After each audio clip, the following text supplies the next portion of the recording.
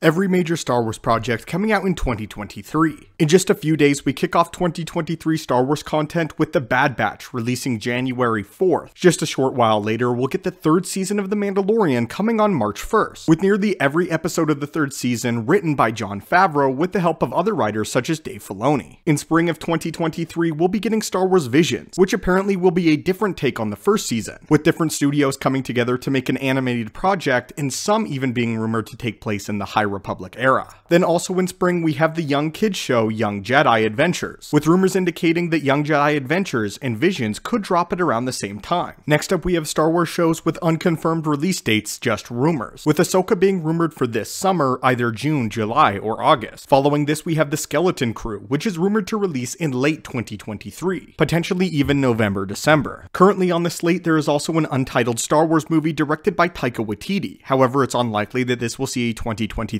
release. Also rumored for 2023 is The Acolyte. However, it is likely that The Acolyte will also be pushed to 2024, and it's likely we'll be getting The Acolyte in early 2024 despite the initial release intended for 23. Others have also speculated that we would be getting the second season of Andor in 2023. However, again, this is also unlikely as they began filming in November of 2022. And although it's completely possible that the show will be finished by then, it's most likely that Andor Season 2 will fit sometime in the 2024 release.